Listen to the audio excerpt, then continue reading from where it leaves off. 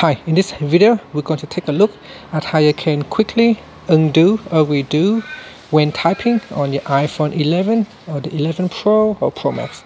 Now first, let's go back to your home screen and launch an application that you can bring up the keyboard.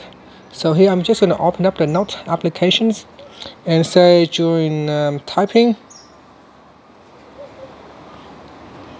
and if you make a mistake or you want to perform an undo action, all you have to do is using 3 fingers and then swipe across like that the screen, and you can see it say undo. And if you want to redo, just swipe it to the right with 3 fingers and that will redo. And you can see if I swipe it this way it will undo, and if I swipe it this way it will redo. So with 3 fingers, swipe to the left to undo, swipe to the right to redo. And that's it. Thank you for watching this video. Please subscribe to my channel for more videos.